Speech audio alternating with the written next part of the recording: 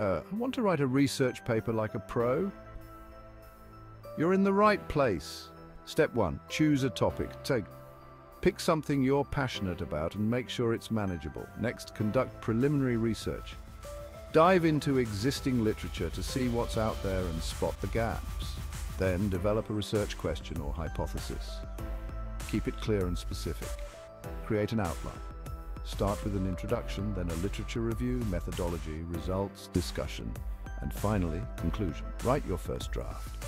Hook your readers with a strong intro, review relevant studies, detail your methods, present your findings, and wrap up with a solid discussion and conclusion. Now, revise and edit. Make sure everything is clear and follows the style guide. Don't forget to cite your sources.